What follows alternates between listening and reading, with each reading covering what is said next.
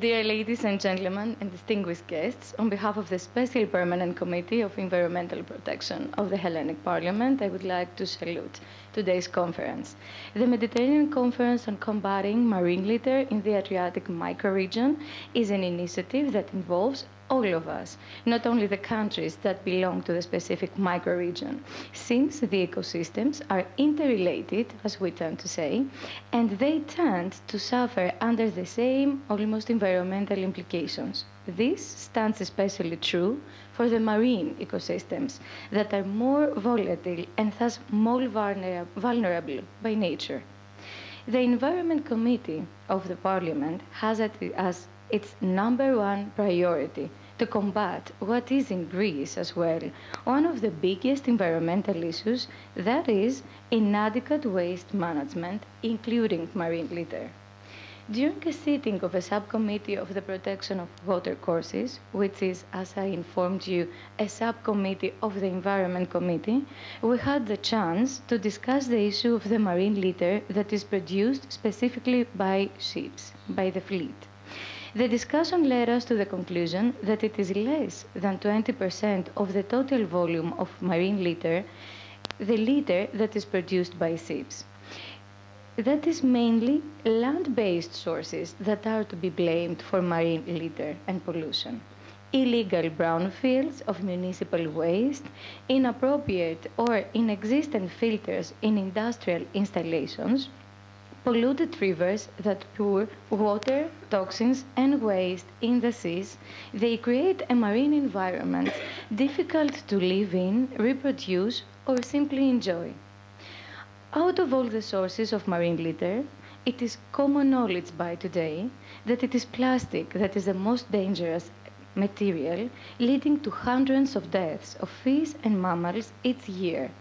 As it is highlighted by today's conference, microplastic is also a subcategory of material that we should be worried and take special action in order to minimize it.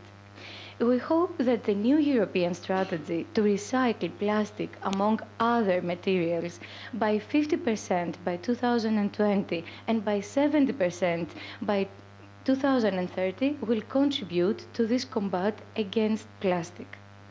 The Environment Committee supports all of the actions and projects that are aiming towards the goal of the depollution of the Mediterranean Sea. The committee has twice hosted the Circle of the Mediterranean Parliamentarians on Sustainable Development, which is a very active parliamentary network, and also many initiatives of the Mediterranean Information Office, to which Professor Skoulos is a Secretary General, and also a series of other projects and other NGOs. In this framework, where you are all very welcome to come and present your work to the Environment Committee. Also in this framework, we would like very much to welcome the DeFishGear project. We do hope that this project will be an integral part of the overall strategy for the protection of the environment within the framework of the macroregions of the Adriatic and the Ionian Seas, and that more similar initiatives will follow. More initiatives and work are also necessary in order to achieve related goals of the Horizon 2020 Capacity Building Mediterranean Environment Programme and the Marlisco Programme. Greece is very much devoted into depolluting the Mediterranean and also into preventing pollution in all kinds of water courses, as the representative of the Secretary General for Water will later explain. However, the Mediterranean will need the assistance and cooperation not only by governments and parliaments, but by all of us, especially by the civil society and the academic, the epistemic community, which were from the very beginning of the history of the protection of the Mediterranean at the lead of this effort.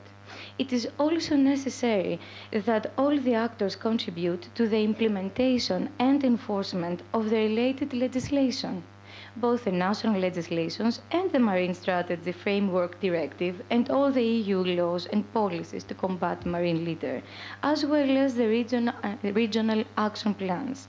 There is no need to adopt legislation when we're not really decided to implement and enforce this legislation. We would also like to include fishermen as very active members of these efforts, and we would support any project that offers incentives to fishermen to turn themselves into the guards of the seas, as the latest EU policy indicates, in order then to collect marine litter, to collect data for the oceans, and also to create new jobs for themselves and their families, and to create income, both after this safeguarding of the oceans and of the recycling of the marine litter, as one of the projects that you will hear here today will discuss. In addition, I would like to remind to the epistemic community and the civil society something that we tend to forget because it was kept under the bureaucracy of the UN. There is no one unique protocol that actually protects the oceans and also offers a common legal base to protect oceans all over the world under the same standards. The UNCLOS Convention, the United Nations Law of the Sea Convention, does not have any specific environmental protocol, and the specific convention also has just a small part that refers to environmental protection. So back in 2005, there was an effort on behalf of the legal department of the United Nations to adapt such a protocol to the LOS Convention. This effort was abandoned after a while, but I do believe that it would be very helpful to all of us, and especially to the marine environment, if we start speaking again about the adoption of such a protocol that would give to all the countries the possibility to protect marine environment and life under the same standards. In conclusion, if we all stick together, both the Environment Committee of the Greek Parliament and the Circle of the Mediterranean Parliamentarians of the Sustainable Development would be very supportive of the theme of today's conference and of your proposals. And we are very much willing to serve as catalysts that will introduce many of your proposals and today's conclusions into our national policies in order to make things happen. It is time for action, and the actors are us. Thank you very much.